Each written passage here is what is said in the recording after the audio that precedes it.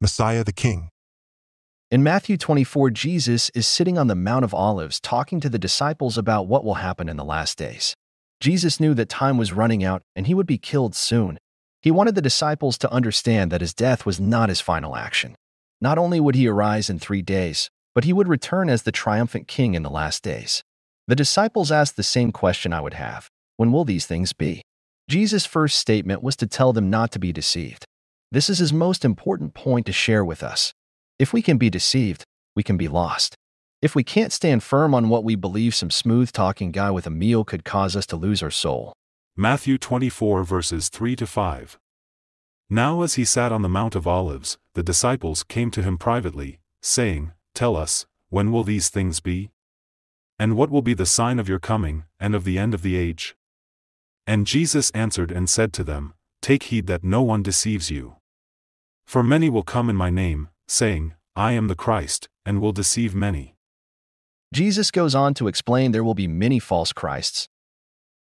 There will be wars with nations fighting nations.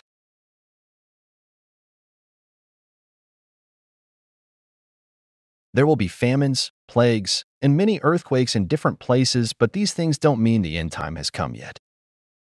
These things are only the beginning of sorrows. Jesus called these things the beginning of sorrows because there would be many more sorrows to come. Jesus didn't want us to think everything would be roses and rainbows. The end times will be hard and full of pain and sorrow, but Jesus has promised that he will take care of us. While the last days are nothing to look forward to, he also doesn't want us to fear what man can do to us. Matthew 10 verse 28. And do not fear those who kill the body but cannot kill the soul. But rather fear him who is able to destroy both soul and body in hell. Psalms 118 verse 6. The Lord is on my side. I will not fear. What can man do to me? Hebrews 13 verse 6. So we may boldly say, "The Lord is my helper. I will not fear. What can man do to me?" Jesus goes on to explain that the people of the end time will be so full of iniquity their love of God will grow cold. Iniquity is doing things your own way. Iniquity is when you know what is right and good, what pleases God or doesn't, but you choose to do what you want to do anyway. This world is full of people guilty of iniquity in every nation.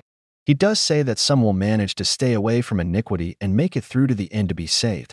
These last standing Christians will be the witnesses who spread the gospel to what is left of mankind. Once that is done, then the end will come. Matthew 24 verses 14-15. And this gospel of the kingdom will be preached in all the world as a witness to all the nations, and then the end will come. Therefore when you see the abomination of desolation, spoken of by Daniel the prophet, standing in the holy place, whoever reads, let him understand. Jesus doesn't explain the abomination of desolation. He tells the disciples to look at what Daniel wrote. The book of Daniel goes into great detail about the Antichrist and the false prophet. Daniel figured out that God had set the time of 70 years for Israel's captivity in Babylon. God revealed to Daniel that there would be a time of 70 weeks before the Messiah would come. Daniel 9 verses 24-26. 70 weeks are determined for your people and for your holy city. To finish the transgression. To make an end of sins. To make reconciliation for iniquity. To bring in everlasting righteousness. To seal up vision and prophecy. And to anoint the most holy. Know therefore and understand that from the going forth of the command to restore and build Jerusalem, until Messiah the Prince, there shall be 7 weeks and 62 weeks. The street shall be built again, and the wall, even in troublesome times. And after the 62 weeks, Messiah shall be cut off, but not for himself. And the people of the Prince who is to come shall destroy the city and the sanctuary. The end of it shall be with a flood. Until the end of the war desolations are determined. Notice the 6 points the Messiah will address by the end of the 70 weeks. 1. To finish the transgression. 2. To make an end of sins. 3. To make reconciliation for iniquity. 4. To bring in everlasting righteousness. 5. To seal up vision and prophecy. 6. And to anoint the most holy. Jesus accomplished the first 3 in his first coming. The second 3 will be completed at his second coming. The 70 weeks represents 490 years. The Jews count a week as 7 days, 7 weeks, 7 years, or any group of sevens.